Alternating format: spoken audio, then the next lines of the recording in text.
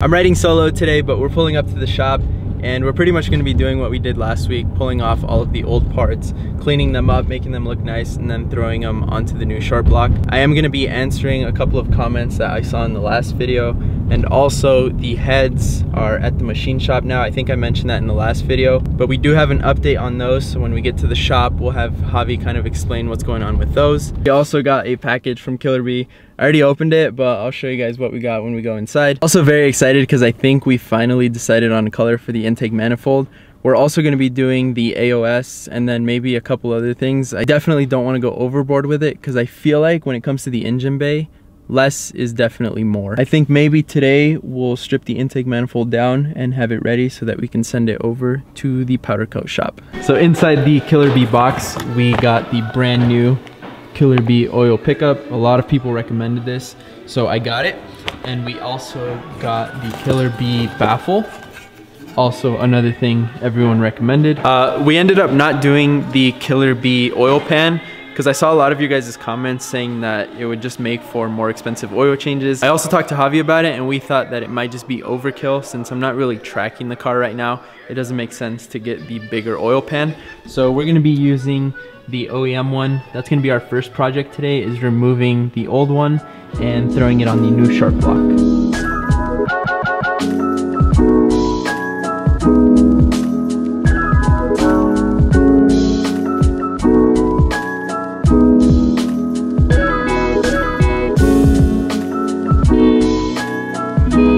We got all of the bolts out, so now what we're gonna do is take this spatula here, little hammer, and just kind of slowly start prying this off. I already got this side done. Now we need to do this side and it should come right off.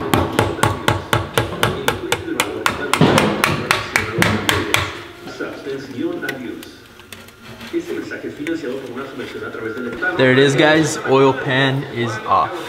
All right, guys, take a good look at this because it's not gonna look like this any longer. We're gonna get this thing nice and clean and hopefully make it look brand new. Since I'm alone, it's gonna be a lot of time lapses, so I hope you're okay with that.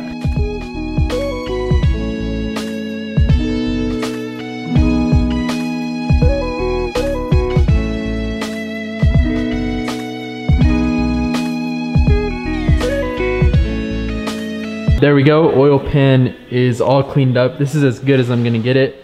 All of this stuff down here is just a bunch of scratches that obviously will not come off, but it looks pretty good.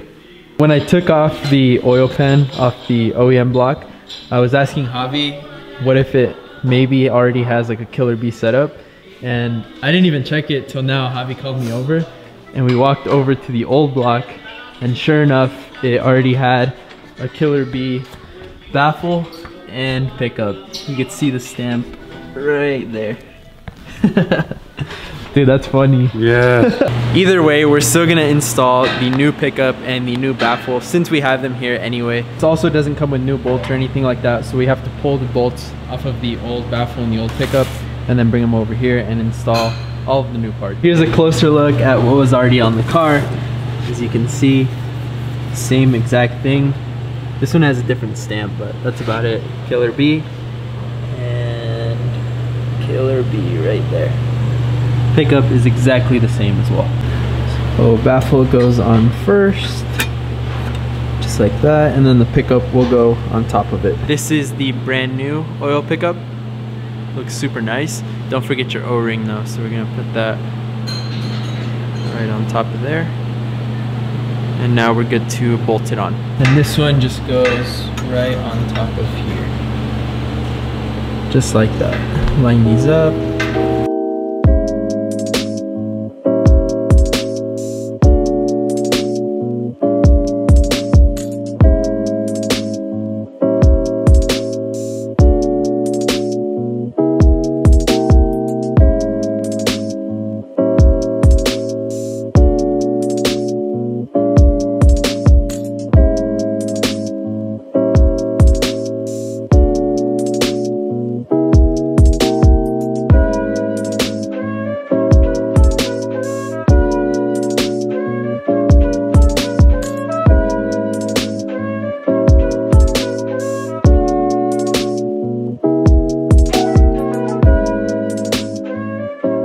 baffle and the pickup on, those are all torqued down.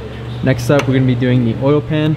And like Javi said, there's an O-ring that goes around this little tube right here. And this was literally turned into plastic. It wasn't rubber anymore.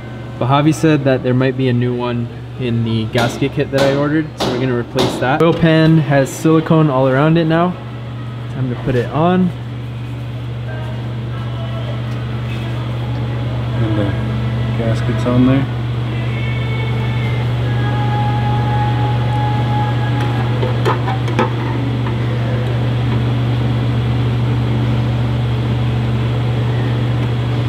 I don't know if I told you guys, but the torque specs for all of this are right here. So the baffle was 57 inch-pounds, pickup was 86 inch-pounds, and then the oil pan we're gonna do to 44 inch-pounds.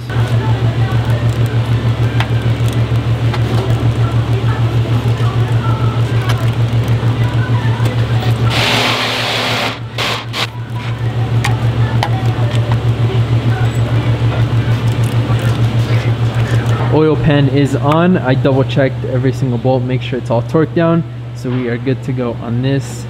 Officially done with that. Today has kind of felt like we really haven't done a whole lot, but like Javi said, when you're putting stuff back together and you're assembling it, it takes a lot longer, not only because you have to sit here and clean parts, but you also got to look up torque specs and all that stuff. But honestly, with Javi being here, it makes things a lot quicker than if I was doing it myself, so shout out to him.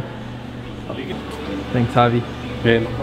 Next up is this small little plug here. We pulled this off of the old block, and we're gonna torque this down right in here. That way we can align the oil cooler and then torque that down as well. I know I'm super obsessed and I keep talking about it, but I have never seen the engine this clean before. So, you know, I'm kind of in love with it right now. There's that. Check out how clean everything is looking, guys.